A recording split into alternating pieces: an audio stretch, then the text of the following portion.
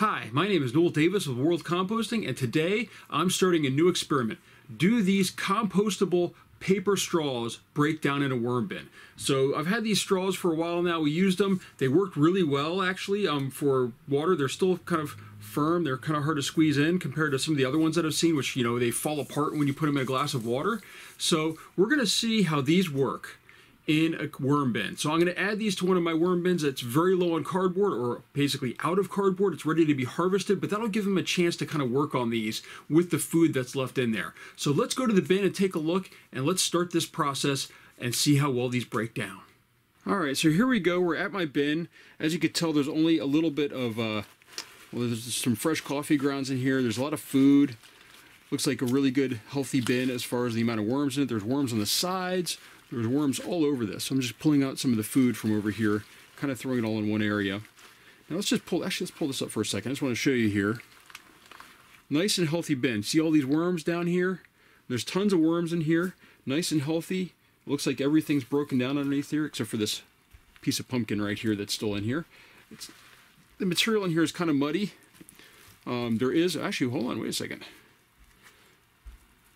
Looks like that's a piece of the sponge that just never did go away from one of my sponge testing. I'll put up a link to that. But this is it was supposed to be a sponge that was all 100% organic. It looks like this must be some sort of plastic or something. It's still here after months.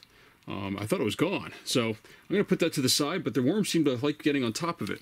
So now we're going to take our straws here. We're going to jam a couple of them into the soil like this. Actually, you know what? I think I'm going to just do that a little bit just to get some material on them. I'm going to lay them down, and we're just going to put them right underneath this towel here. So actually, you know what? I'm going to put some food near them. Some coffee grounds. So this bin, as you can tell, this towel is almost gone in here. This is 100% cotton towel. I'm just going to put that right over top, and hopefully these worms will work on it. So as you can see here, there's tons of worms in this bin. Look at this. They're all over the place in here. They're doing really well.